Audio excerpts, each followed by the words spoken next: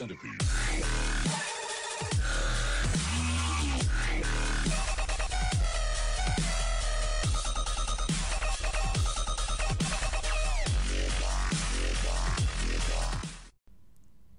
Sup YouTube, Official Gaming Network, and welcome to episode 9 of our Jetpack Joyride game and Java tutorial. Last episode, we drew some pixels onto the screen. This episode, we're going to be creating superclasses. And, first of all, I'm going to make a vlog about why I haven't been uploading videos, which is probably something you're thinking about right now. And, I want your guys' feedback on the, face cam tutorial things. It was a suggestion from my dad, because my dad and my mum, I told him about my YouTube channel, and he suggested put a face cam on your tutorial. So yeah, I just want your guys' feedback. Do you want me to keep it? Do you not want me to keep it? Leave your suggestion in the comments below. And I made a vlog a week ago about it was about us celebrating 200 subscribers, and to celebrate that, I wanted to make a Q&A. So, just ask me a question in the comment section below, and I'll include it in my Q&A when I have enough questions. So, we're going to be making 2 superclasses in our game today. I already discussed what a superclass is, a few episodes ago, so I'm not going to explain it again. We're just going to dive right into it.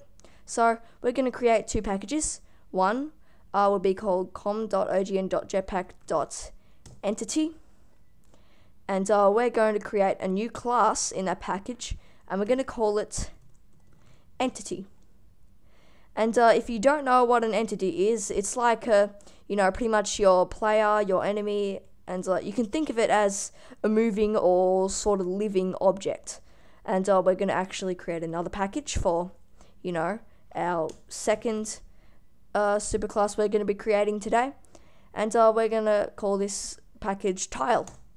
And, we're going to create another class in this tile package. We're going to call it tile. And, of course, the tile is pretty much like the blocks of the game. Sort of like the objects that make up the level. So, yeah. Of course, entity and tile are going to be superclasses, because all the objects we are going to make throughout this tutorial will either be an entity or a tile. So, yeah, we're going to go into our entity superclass first. And, as I discussed in previous episodes, superclasses, they have variables that other classes, subclasses of this superclass will have. So, because, every entity has to have a position on the screen, an X and Y coordinate, we're actually going to create 2 public integers. The first will be called X, and the second will be called Y. Now, every entity has to have a width and a height, so we know how big it is. So we're going to create another public integer. We're going to call it width and height. In our main package, just com.ogn.jetpack, I'm going to right click. I'm going to create a new enum. Now, what an enum is that it's a bit hard to explain at the moment, but I'm going to give you an example here. We're going to create our enum ID, call yours ID as well.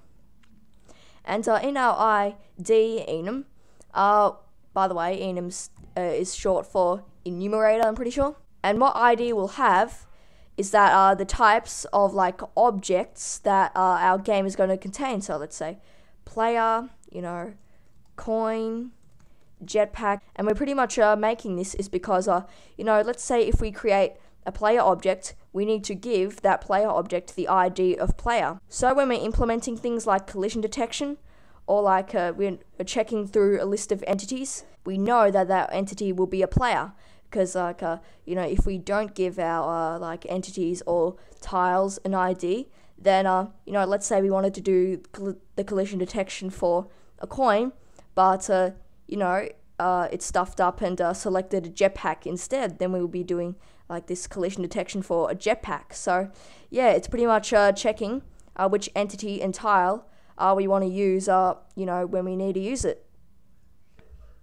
And this will come very handy in the future, so, our game won't have, like, millions of bugs. Sorry if you can hear a bit of background noise, by the way. My house is a little loud at the moment. But, we're just going to, clear this ID enum at the moment. And we're going to go back into our entity class. And in our entity class, we're going to create a public ID object. And we're going to call it ID. And we need to import ID because it's in a different package. And now we're going to create a constructor. And our constructor is going to contain all of these variables that we have just created. Oh, and I just remembered, one more class we have to create in our main package. We're going to call it handler. And this will pretty much, like, as you guessed it, handle things. It's going to render, like, all the tiles and entities in our game, and in the future, well, in the very near future, because we'll probably do this next episode, our handler will actually have a list of all the entities and tiles that will exist in our game, and it will render and update every one of them. So see, our handler pretty much handles that.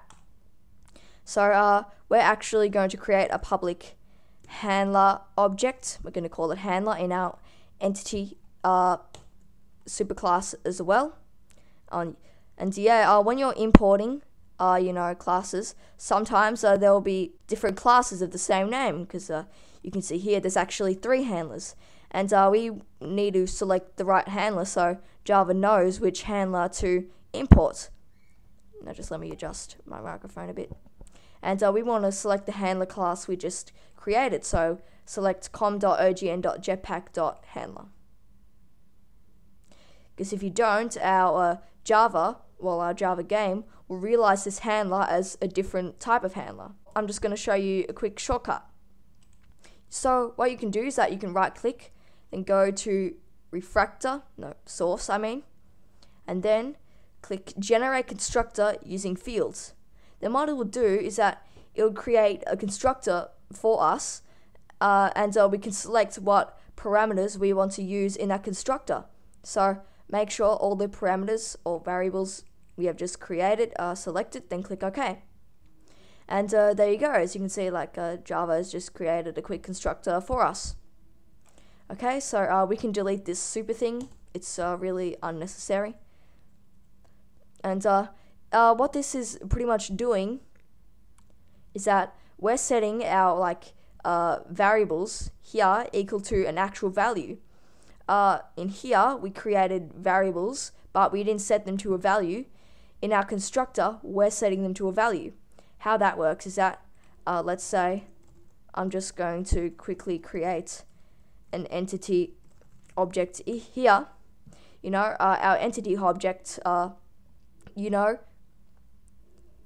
entity objects like X and Y coordinates and other variables won't actually have a value. So by specifying, let's say we want to make our entity's X position 20. By typing this in the first parameter, it's going to set that 20 equal to this int X in our entity's constructor.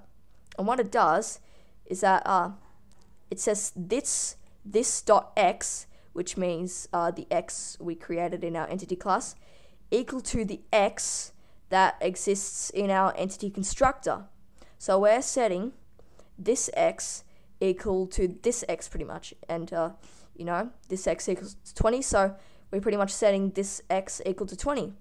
And we're going to do that for other parameters as well. So, let's say I want the Y coordinate to be 50, the width to be 10, the height to be 70, the ID to be ID dots just something, well, it doesn't really exist.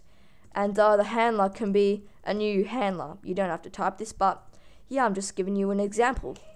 So this constructor only exists to give the variables we just created an actual value, because if we try to use these variables and they don't have a value, they're just like non-existent, then our game will crash and we'll get like errors and stuff. So now we're going to create getters and setters. Now what getters and setters are, well, getters and setters do different things. A getter pretty much gets the value of a variable, and a setter pretty much sets the value of a variable whenever we want to.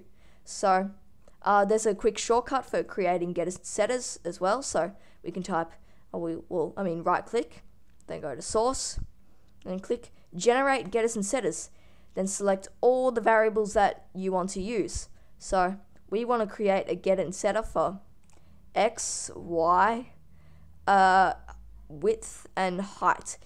We don't actually want to create a getter and setter for ID and handler. We only want to create a getter, and I'll show you how to do that in a second. So click OK, and there you go. As you can see, we've created our getters and setters, and I'll give you an example with, and you can see there's a public integer method.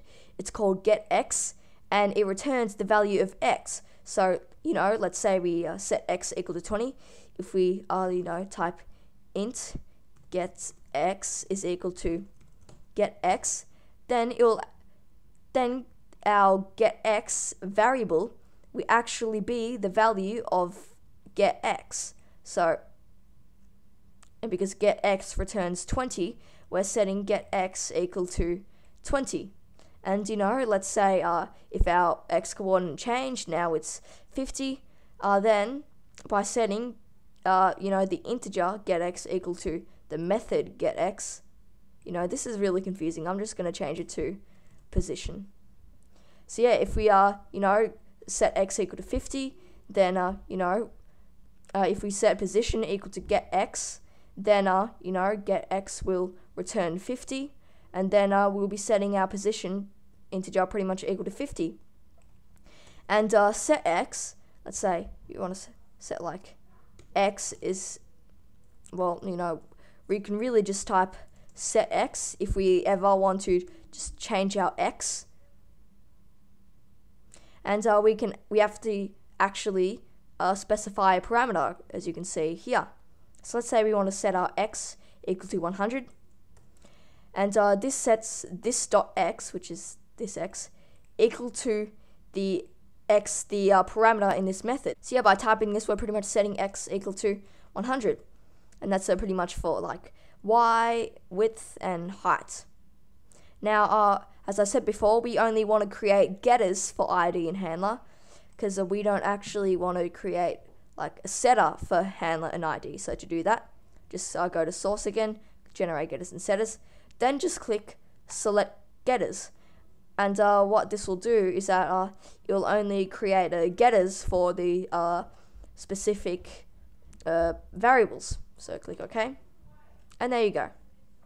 Now I'm pretty sure I've explained to you guys what an abstract method is, and in case I haven't, then an abstract method is pretty much a method that has to exist in every subclass that extends our entity superclass. So let's say we create an abstract method called getX, then whenever a subclass of entity is created, and then the getX method will have to be existing inside of our subclass, otherwise we'll get an error. So yeah, we're going to create two abstract methods. The first will be called public abstract void, and we're going to call it render, and this will be like the render method for every entity, and we're just going to type graphics G, because we want to have a graphics G parameter for our entities and tiles render method. And then the strange thing is, we don't actually give our abstract methods a body. No, we actually put a semicolon on the end.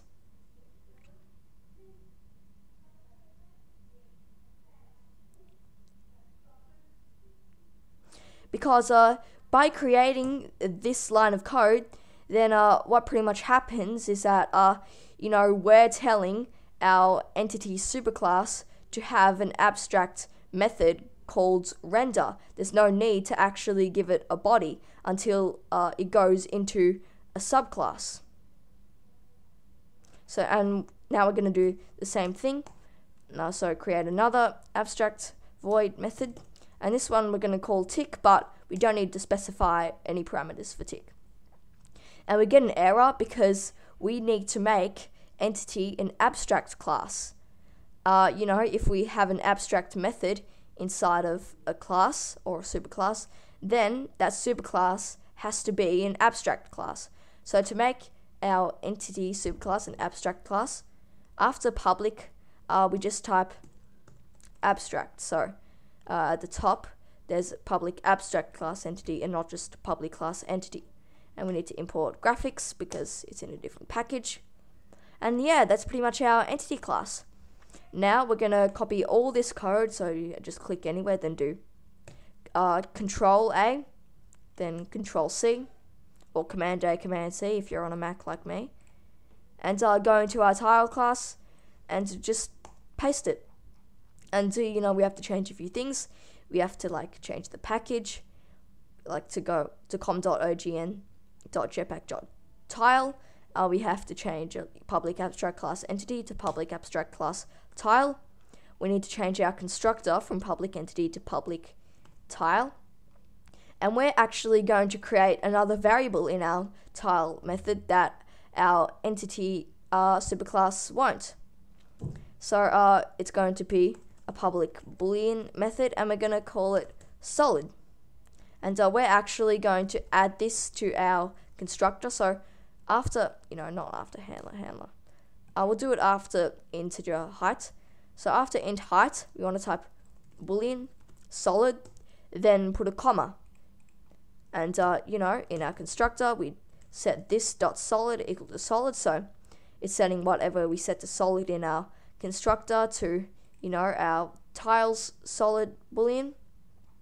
And now we're going to create a getter and setter for it. Actually, we only need to create a getter for solid, so we'll just do that right now. We'll just do it the old-fashioned way by typing public boolean is solid, and you know, it's going to return my typing's terrible. Return solid. So yeah, that's pretty much it. I'm going to wrap up this episode here. If you enjoyed, feel free to leave a like, a comment, and subscribe. You know, leave me a question for my Q&A in the comments below. And yeah, if someone is interested in learning how to program games in Java or is interested in game devlogs, please let them know about this channel. I would highly appreciate it. And if you have a Twitter account, please feel free to follow me on Twitter. So I'll see you guys soon. Bye.